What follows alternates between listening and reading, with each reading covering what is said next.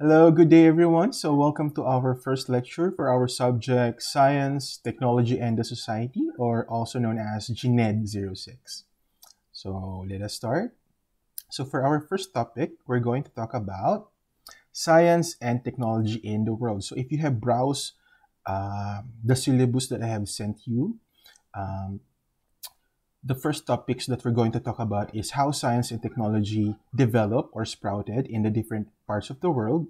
And then eventually, as we go on, we're going to move deeper into the Philippine setting on how science, technology, and the society affects an individual. So, how science affects technology, how technology affects the society, how society affects science, so on and so forth. Okay, so let's start with our first topic. So, the science and technology in the world starts off first with, of course, the ancient age or the three-age system. It is considered as the categorization of history into different time period or different timelines. So, let's say, for example, how a simple caveman develop, adopt, or even evolve either physically, mentally, and even socially in order for them to survive. Okay? So the three-age system, or this categorization, was formulated during the 19th century in the National Museum of Denmark. Probably you're wondering why National Museum. It's all because of this man. We have Christian Jurgensen Thomsen. So Christian Jurgensen Thomsen, lang nyo lang yung dila nyo. It's Christian Jurgensen Thomsen. Okay? So he is a curator, also a curator is someone who works for a museum, and then an archaeologist, someone who studies or someone who is considered to be an expert when it comes to fossils or artifacts. So a curator or an archaeologist at the museum. So according to Thomson, he said that this system, the three-age system, this system was formulated to classify artifacts based on the materials that they were made of. Again, based on the materials that they were made of. So it is not based on what time, what timeline, what era they were developed, but rather they were organized based on the materials they were made of. Okay? Hence, our three-age system, we have the Iron Age, the Bronze Age, and the Iron Age. So again, the three-age system, the Stone Age, the Bronze Age, and the Iron Age. Again, going back to what Christian Jurgensen Thomsen, medyo slang, sabi niya, it is based on the materials. It was categorized based on the materials. So obviously, the materials or the most common materials used during the Stone Age was, of course, can you guess? Very good. Stone. Kaya nga, Stone Age. Then, the next age, we have the Bronze Age. So can you guess what material was used? It was bronze. And then for the Iron Age, the material used was, of course, iron. So Stone Age, Bronze Age, and Iron Age. Okay? So next, I'm going to show you a timeline of the three-age system. So this is the timeline from the Stone Age to the Iron Age. Okay? So from this line up to here, this is considered as the Stone Age. Okay, so it's kind of long. Then this one, starting here up to here, this is our Bronze Age. And then this one, the shortest one, from here to here, that is our Iron Age. Again, going back to what Christian Thomsen Jurgensen said, the materials used during the Stone Age was, of course, stone.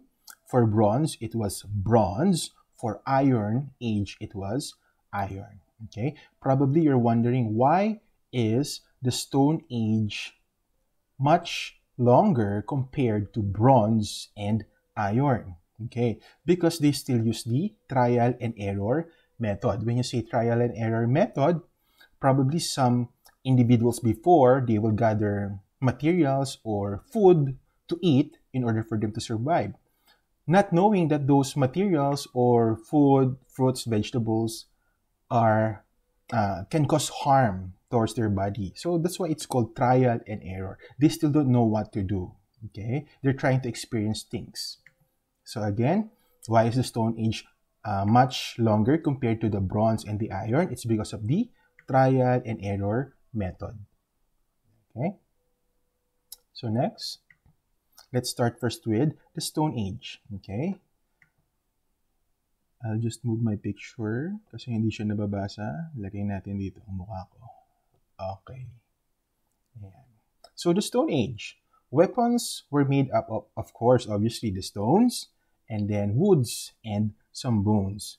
Probably you're wondering, sir, saan po galing yung bones?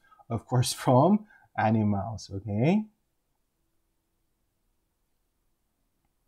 So some of the examples we have here, we have some of the weapons that they used before. So you have some spears, some axes, some clubs. Then, adjust ulit natin yung aking pagbumuka kasi nahaharangan ng ating picture. Okay, there you go. So here, second picture, you can focus here. Those are huts. Okay, probably nipa huts, but let's just call them huts. When you say huts, bahay kubo, or any kind of shelter that can be easily made. Okay?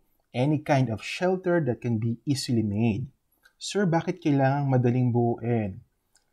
Kasi before, they have to find a location or a place that is either near a source of water or source of food. So let's say, for example, in area A, maraming pagkain, maraming inumin. So they will stay there, let's say, for a month, a 2, or a 3 months. And then once the resources are gone, they have to find a new area, let's say area B, kung saan, again, marami aging source ng food and source of water. Okay, so that is the reason why the materials used for their huts are just lightweight materials. Yung madaling buuin and also madaling sirain. Okay, third picture, let's focus here. So we have here, so this is not an elephant. This is actually the ancestor of the elephants. We have the mammoths. So you can see the individuals before, during the Stone Age, they were trying to what? Yes, spear the mammoth. Okay, not knowing that the mammoth can actually hurt them in the process. Kaya nga sabi ko kanina, it's a trial and error method. Okay, and then on the fourth picture, we have some cave art or cave paintings. So later on, we're going to discuss why are they, what is the reason behind those cave arts or cave paintings before. Okay, bakit may cow? Bakit may horses? Okay. So next slide. Next, we have John Lubbock. So John Lubbock, he was the one who introduced the division between the Paleolithic and Neolithic in his book of Prehistoric Times. Sir, what is Paleolithic and Neolithic? Remember, we have the 3-age system, the Stone Age, the Bronze Age, and the Iron Age. Okay? We can further divide the Stone Age, the first age, or the first era, into 3. We have the Paleolithic, the Mesolithic, and the Neolithic. Okay? Again, the Stone Age is subdivided into 3. The Paleolithic, the Mesolithic, and the Neolithic. Okay? And then Paleolithic, the first one, and then Neolithic, the third one, was introduced or was proposed by John Lubbock. Okay? And then the middle part of the Stone Age was introduced by this man, John Allen Brown. He introduced the division of Mesolithic. So again, the 3-age system is the Stone Age, the Bronze Age, and the Iron Age. And then the Stone Age, the first era, or the first age system, was further subdivided into 3. We have the Paleolithic, the first one, Mesolithic, Neolithic.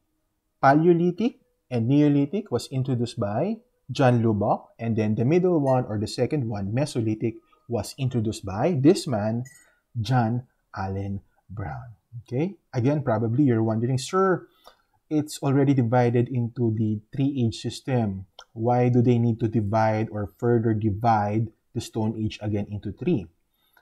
Again, we're going back to what Christian Thomson Jurgensen said. It's an organized timeline. So meaning to say, sabi nga ni Jurgensen, it's based on the materials that they used before. So probably John Allen Brown and John Lubbock found out that the materials used during the Paleolithic, Mesolithic, and Neolithic were all different. So they further subdivided the Stone Age into three divisions. Okay? So next slide.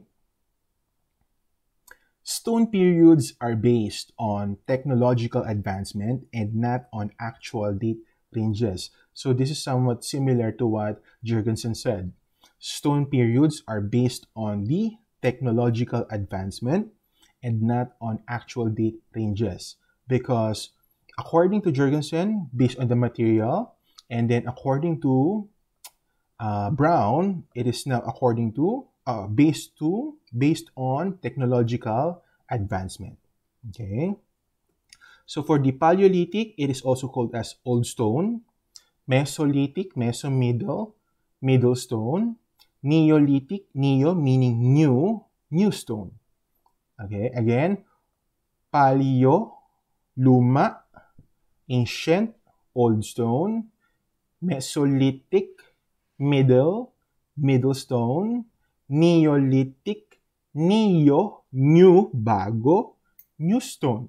Again, Old Stone, Middle Stone, New Stone. Saan siya under? Under Stone Age. Okay? Don't worry about Bronze and Iron Age kasi wala naman silang further subdivisions. Okay? Again, Old Stone, Middle Stone, New Stone. Paleolithic, Paleo.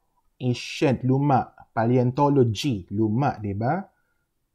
Middle Stone, Mesolithic.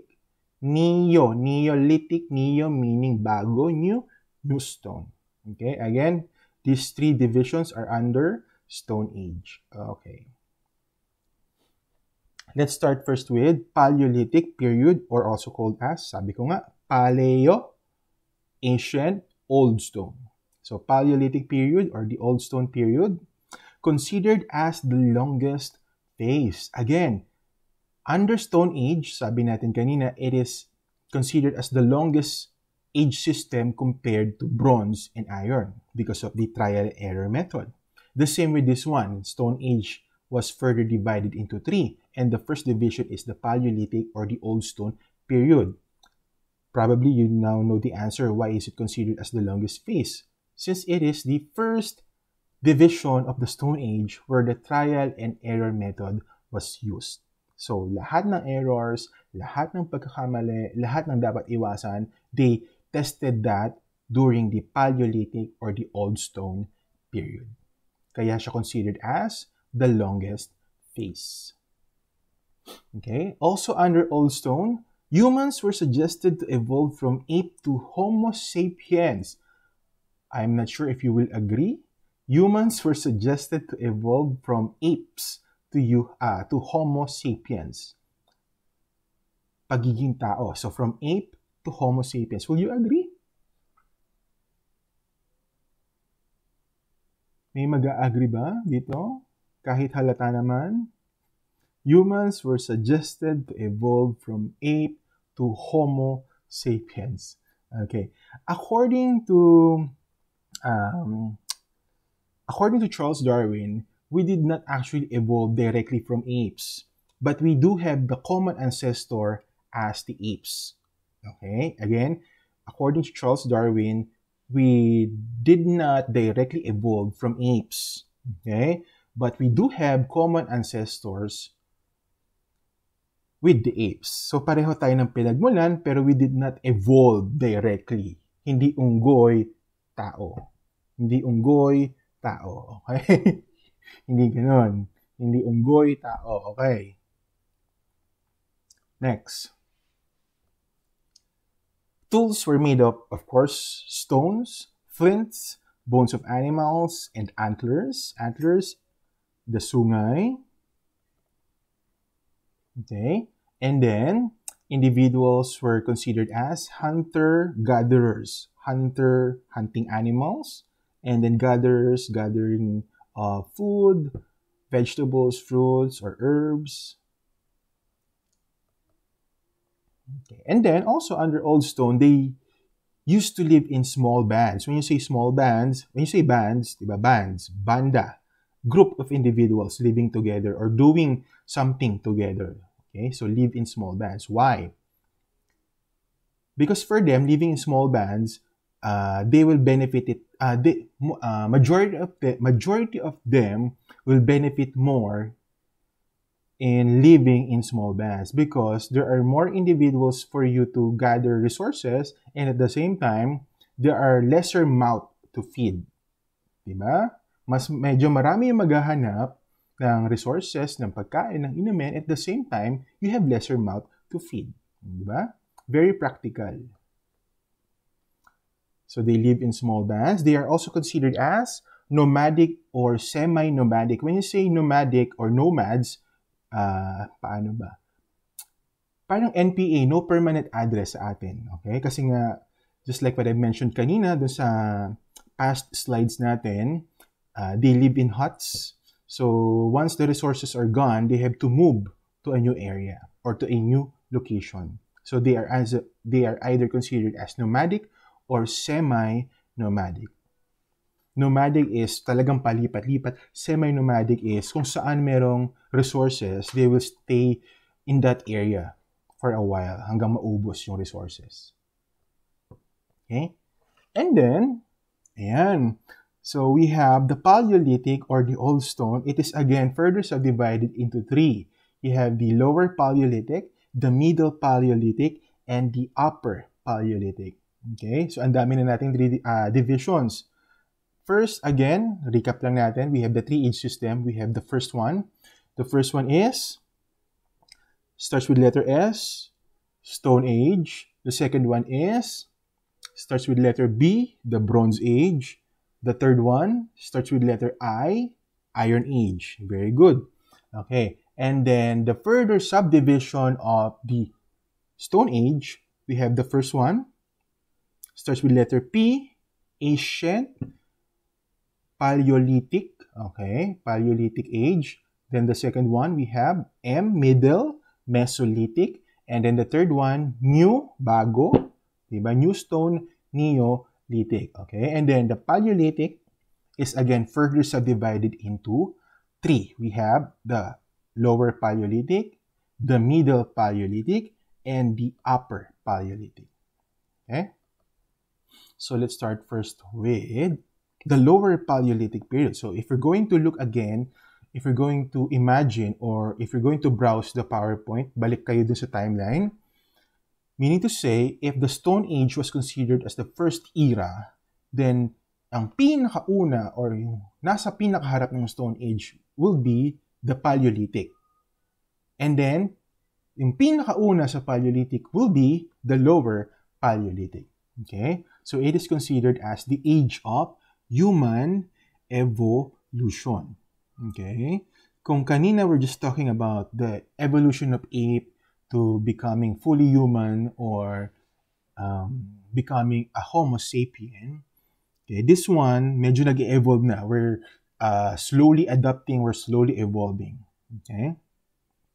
So from ape-like, hindi naman ape-like, medyo nagiging Homo erectus na tayo. From the word erect, meaning to say erect, nakatayo, di ba? So meaning to say, individuals during the Lower Paleolithic period, medyo direct na maglakad, nakakatayo na. Okay? Kaya nga Homo erectus. Okay? Also under Lower Paleolithic, we have the development of some simple tools. We have here some examples. We have stone choppers. From the word itself, it chops what? Stones. Stone choppers. Okay? Then we have this one, the core. The core is, since this is under Stone Age, wag na kayo magtaka bakit lahat sila ay stone. Okay? Next one, we have the core. From the word core, yung nasa gitna. And then we have the flaky. Okay? The difference between the two, the core is yung tinabasan. The flaky is yung pinagtabasan. Again, the core is yung tinabasan, yung natira. The flaky is yung natanggal, nawala, the one being removed, or yung pinagtabasan. Okay? So, stone choppers, the core, and the flaky. Okay, next slide. We have... that's it for the lower Paleolithic. Again, for lower Paleolithic, we have the Homo erectus, erect, nakakatayo, and then we have the stone choppers, the core, and the flaky. So those are just some of the development during the lower Paleolithic. Next one, we have the middle Paleolithic. Okay, for the middle Paleolithic period, meron na tayong cultural development. When we say cultural development, before, they were just living in huts or in small bands, but this time, they are starting to, what? Socialize. Diba? Nakikipag-usap, nakikisalamuha na sa iba, nakikipag-chismisan. Why? Diba? Why? Bakit? Para saan? For what? Again, for communication. Okay? Probably they don't know how to speak yet, but they, of course, since they are human beings, they can produce sounds. They can produce movement or gestures. So that's how they communicate. Okay? For what reason? Probably some of the members of another band or another group are telling other groups na, oh, dito maraming pagkain, dito maraming resources. Okay? Or probably don't eat that kind of plant, don't eat that kind of leaf kasi toxic yan, mamamatay ka. Okay, cultural development, which is good. Okay. Next, from the Homo erectus during the lower Paleolithic, we have the Neanderthal man. Okay, look at the picture. If you are going to observe, diba? If you're going to compare, syempre naka-erect na siya. Ano yung naka-erect? Yung katawan, of course. Okay, naka-erect na yung katawan niya ni Kuya. So we have the Neanderthal man. Another obvious difference between the Neanderthal man and the Homo erectus is that meron na silang, yes, kumot, hindi, damit. Okay? Meron na silang clothes. Okay? Compared to the Homo erectus. Kasi during the time of the Homo erectus, noong lower Paleolithic, they are just what? Gathering food for survival. Sila, hindi na. Kasi nga meron na silang cultural development. Okay? Next slide. Okay. Ayan. Another great invention. So now you know, when someone asks you, kailan nagsimula ang apoy? Of course, the answer is during the Middle Paleolithic period. Diba? Very specific. Kung ayaw nila ng specific, during the Stone Age. Kung gusto niya ng medyo specific lang, during the Paleolithic period. Kung gusto niya ng sobrang specific, during the Middle Paleolithic period. Okay? So meaning to say, if fire was being utilized or being used during the Middle Paleolithic period, meaning to say, the food that they are eating, the food that they are consuming, luto na. Okay? Luto na siya. So, yung trial and error method, medyo nagsasucceed na siya. Nawawala na siya dun sa error side. Kasi, kumbaga, successful na yung trial nila na, pag niluto ko pala yung meat, hindi sasakit yung tiyan ko. Diba? Okay, so uses fire or utilizes fire. And then another one, bone implements for needles. When you say bone implements, again, bones of animals or antlers or sungay, pwede din. For needles, kasi nga they are now, what? They are now more civilized, meaning to say they have clothes. So kaya na nilang magtahi. Okay? Next slide. Another picture of Neanderthal man holding some spears. Sabi natin, meron na silang damit. Okay, may kamukha ba? Titigan mabuti. Baka may kamukha. Baka walang picture dyan. Salamin talaga yan. Okay. Next. The painting of the dead before the burial. Okay. Why? Why is there a reason or why is there a need to paint the dead before the burial? Okay. Main reason for that is before they believe that the more colorful you are kapag ikaw ay nilibing, the happier you are in your next life. Okay? So, mas maganda yung color sa'yo, mas maganda yung ipininta sa'yo, the happier you are in your next life. Okay? So, they have that kind of belief. Okay, so that's it for the Middle Paleolithic. Next, we have the Upper Paleolithic. Upper Paleolithic. Ayan, okay. So, we have the evolution of Homo sapiens. So, nag-start tayo kay ape transcending to Homo erectus, transcending to the Neanderthal, transcending to the Neanderthal man, diba? From ape-like, nakatayo na siya, Homo erectus na siya, and then from the Homo erectus, Neanderthal na siya, may damit na siya, and at the same time, meron na silang social skills. For the Upper Paleolithic, we have the evolution to Homo sapiens. Ganap na tao na siya. Okay? So for the Upper Paleolithic, again, the usage of bones to become hooks for fishing. So marunong na silang mga isda. And then also, again, for needles, just like the Neanderthal man. Ayan, let's focus here, yung kanina. The cave arts or the cave paintings. The reason for this is that they are trying to tell a story. Okay? Sabi nga natin, they live in small bands. And then, it's either they live in huts, kung saan maraming resources, or another one is they choose to live in caves. The reason behind why they chose to live in caves rather in huts that is made of light resources is, of course, kapag ikaw ay nasa kuweba, let's say for example, in a mountain na nasa taas, you are well protected, di ba? So that is the reason. May option sila. Ano bang priority ko? Do I have to survive on resources or mas pipiliin ko yung safety ko? Di ba? Yung safety ko na malayo ako sa intruders or sa wild animals or whatsoever. Okay? So going back to the cave paintings, these are stories that they are trying to tell. Now, let's say, for example, we were attacked here by wild animals, by mammoths, or whatsoever. So they're going to paint. Okay? They're going to paint, trying to tell the story. So in case some new bands, some new nomadics or semi-nomadics move in to that particular cave, they will be aware na, okay, kaya pala itong abutin ng wild animals. So it's not safe here. We need to find a new shelter. Okay? So hindi tayo pwede dito. Lipat tayo. Okay? So that is the reason for that. Okay? Next. Ayan. We have the woman of Willendorf. The woman of Willendorf was considered as the goddess of fertility, also considered as an aphrodisiac. Because before, during the time of Upper Paleolithic, the woman of Willendorf, this particular image of the woman of Willendorf was considered to be, let's say, somewhat sexy. Okay, so try to look at the picture. So it's the goddess of fertility or goddess of beauty and also considered as an aphrodisiac. Meaning to say, nare-raise yung need mo to have a sexual encounter. Okay? So for them, the woman of Willendorf was considered a goddess or very sexy. Okay? So if you have the same body as the woman of Willendorf, then you're very lucky. Consider yourself very sexy. Okay? Next slide. So we're done with the lower, the middle, and the upper Paleolithic. So let's have a recap. Again, the 3-age system is the Stone Age, the Bronze Age, and the Iron Age.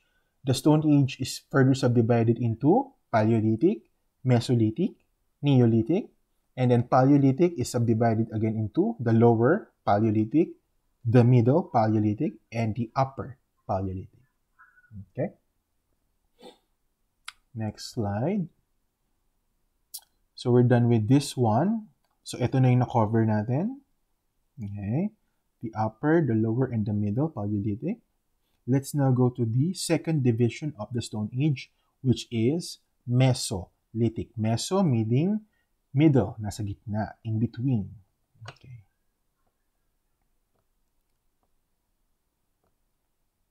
So for Mesolithic, from Paleolithic wherein individuals were just considered as food gatherers or hunters, they are now considered as agriculturist or an agriculturist because they can now grow their own food. Okay? So, hindi na lang lahat hunting or gathering. Okay? So, from being nomadic, probably some of them naging semi-nomadic, or probably they decided to stay in an area for quite a long time. Kasi nga, they can now grow their own food. Okay, next for Mesolithic, we have the development of the microliths. The microliths are made up of stone. So this was carved para maging pointed siya to be used as either needles or hooks. So those are microliths. So that's it for Mesolithic. Okay, sir, probably you're wondering, sir, why is it that Mesolithic is quite short compared to the Paleolithic or the beginning of the Stone Age? Again, because of the trial and error method. So probably they learned a lot of things while living during this era of Paleolithic, and then they've adopted that during the Mesolithic. Okay, next, the last division of the Stone Age, we have the Neolithic. Neolithic meaning new, bago. Under the Neolithic or the New Stone, cultural and technological development based on agriculture. So from Mesolithic, wherein they are considered now as an agriculturist, for the Neolithic or the New Stone, much more development when it comes to the field of agriculture. So from simple farming, diba, you can now, ayan, look at the picture. From simple farming, they are now well organized. It is now a well organized system. So they have like this small community. So hindi na sila palipat-lipat kasi if you're going to look at the picture, the huts or the shelters are now made up of probably hindi na light materials kasi mas matibay na siya. Okay? And then, since they are now more aware on how on becoming more social between one another, meron na tayong classification system. So, based on the picture, diba? The males are the one probably building the shelters and walls for protection. And then the females and then some of the males are helping to planting. Okay. Another picture. So they can now fish. They have statues, just like the woman of Willendorf. Okay, the one that they ask guidance for. So it's like a small community. And this is the most important one. Under Neolithic, the domestication of plants and animals. Since they are now more smarter compared to they were before during the Paleolithic and the Mesolithic, they have more knowledge when it comes to domesticating plants and animals, such as rice, corn, beans, goats, cattle, sheep, and pigs. Okay, next in our timeline, so we're done with the Stone Age. So medyo mahaba sa Stone Age, but next one we have the second age system. We have the Bronze Age. Again, if for the Stone Age, the most common material used was the stone, for the Bronze Age, the most common material used was bronze.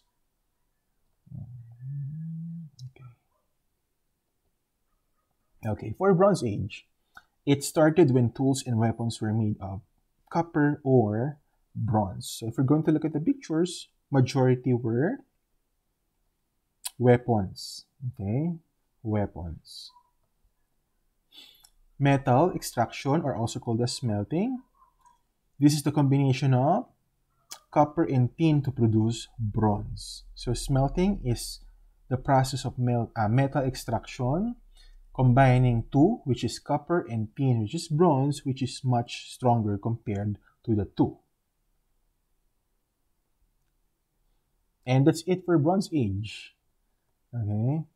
Probably, again, you're wondering, sir, why is the Bronze Age much shorter compared to the Stone Age or the subdivisions of the Stone Age? Again, it's because all of their findings, all of their observations, everything that have undergone the trial and error method, they will just adopt it during the Bronze Age, and then everything about uh, that they found out during the Bronze Age, they will just adapt it again for the Iron Age. So idadagdag lang yung knowledge from the stone to the bronze, and then from the bronze to the iron. Okay, for Iron Age, articles were made up of course, iron, again by smelting iron ores. If we're going to look at the picture, majority of them are now using irons as for weapons. The same with bronze. Okay, why? Because during the Bronze and the Iron Age, this is the somewhat preparatory stage for the medieval age. And as we all know, the medieval age is considered as the Dark Ages kasi maraming war ang nangyari because of what? Yeah, the medieval age, because of superiority. Since before, they are now more skilled when it comes to socializing, and also they are now considered as much developed agriculturists. Some of them develop this trait of obtaining more than what they need. Diba? Nag-aagawan ng resources, nag-aagawan ng lupa, nag-aagawan ng tauhan, okay? So that is under the medieval age. But we will not discuss the medieval age because it is not under the three-age system, okay? But I do want to share this, that after the medieval age, we have some of the developments or inventions coming from different parts of the world, but we're going to focus more on China, or I'm going to focus more on China since they have given us tons of inventions. And then the first invention is, of course, the paper. So the paper was made up of the papyrus tree. Okay. So again, the first paper was developed in or invented in China. So thank you, China, for that. Sa papel. Next one is, can you guess what this is? So this is a seismograph. A seismograph will tell you if there is an earthquake that is happening. Okay? So the process or the logic for this is kapag nagkaroon ng earthquake, magsusway yung parang bell or parang metal sa loob. And then pag nag-sway siya, so pag, the greater the movement of the plates, the greater yung movement ng metal dun sa loob. So kapag nag-bounce yung metal sa side, yung ball dito sa head ng dragon will drop into the frog. Okay? So it's very technical, but it's actually the first seismograph. Next, we have this one. Can you guess what this is? From the writings pa lang, no? It's obviously invented or originated from China. This is actually the first wooden clock. So medyo malaki. Next, we have, of course, the famous wheelbarrow. Next, explosions, firecrackers, also originated from China. And then next, the first press or printing press, also originated from China. Again, probably you're going to read some other books or references. The more known founder of the printing press or inventor of the printing press was Johannes Gutenberg, but actually it originated first from China. Then we have the compass. Then, of course, the most famous one is acupuncture. Okay? So, ito yung sinasabi ko kanina. We have the information age, which is our era now, or also known as the computerization age.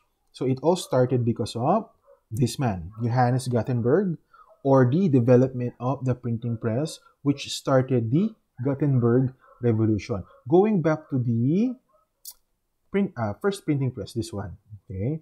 Johannes Gutenberg was very famous, kaya nga tayo nagkaroon ng Gutenberg Revolution. This Gutenberg Revolution revolves around how Johannes Gutenberg shared information to the locals. Okay? Kasi during those time, only those who are rich or only those who are capable to buy can have information or knowledge about certain things. But because of the development of the printing press, nagkaroon ng maraming copy.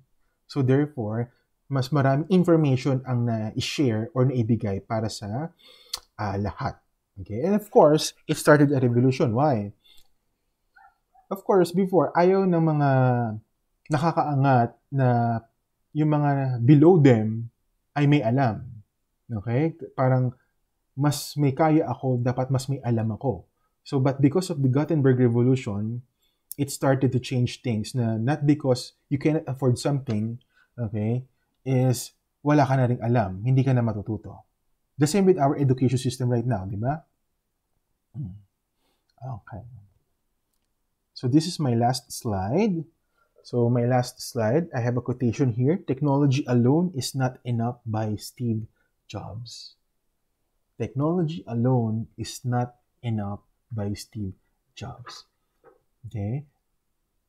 On our meeting for our conference, I'm going to ask you what are your thoughts about our first lecture, and at the same time, what are your thoughts about my last slide by Steve Jobs, which is technology alone is not enough. Okay? So that's it for my first lecture, or for our first lecture. I'm going to see you on our conference next week. And then make sure to watch the video. You can either watch it on YouTube or you can just download it. Okay? So, pwede nyo siyang panoorin anytime. So, hindi kayo ma-hassle. And then, yung mga nagtitipid for the, sa data, siguro pwede tayong maki-wifi muna or whatsoever, or I'm not sure kung magkano ang magagastos kapag nanood ng isang video sa YouTube. So, sana tayo ay makatipid. And then, that's it. Thank you, and thank you for listening. And stay safe, and God bless. Thank you.